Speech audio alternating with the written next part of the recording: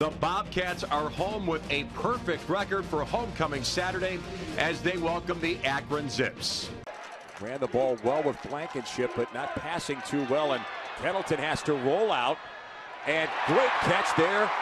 The runner coming across was Tyler Fattrell, and that is another first down pickup for the Bobcats. Bobcats 1st and 10, the toss to Blankenship. Now they're going to throw a little razzle-dazzle. Tettleton wide open.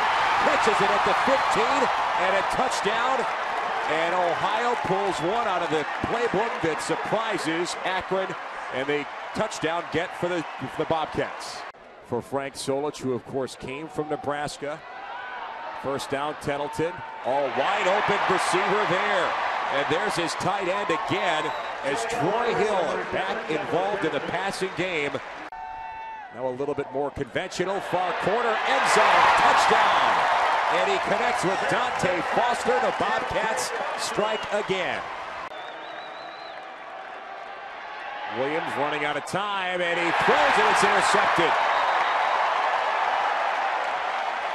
Akron with 40 seconds of second quarter clock to work with. Here's the screen. This is Chisholm. Can he get back in reverse field? Look at this seam he's got up the far sideline and out of bounds at the 20-yard line. Second down and 9. Williams has to scramble wide open in the end zone, and there's an Akron touchdown as the Zips strike Pater with L.T. Smith on the broken play from 19 yards out. They look off from Chisholm. There's a catch in the middle, and D. Friesen still going down to the 10-yard line. Great play and decision by Dalton Williams. Williams with all kinds of time, and he'll throw to that far side, and the catch and the touchdown to Tyler Williams. And the Zips strike again, and they are right back in this game, John.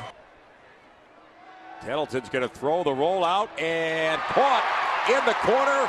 Touchdown, Ohio. A very difficult throw, but it's complete to Troy Hill.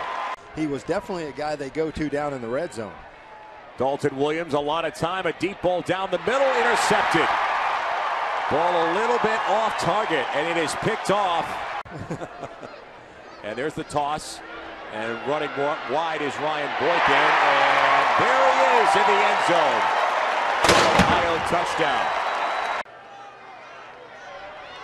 Williams in the end zone for a touchdown as they hit Gerard Dillard. So here it is for Akron, 4th and 5, and caught in the end zone. Dillard is able to catch it with under 2 minutes to go. Onside kick, and ball is loose and knocked out of bounds. Nobody recovered it. And it's Ohio football. And Ohio stays perfect with this 34-28 win.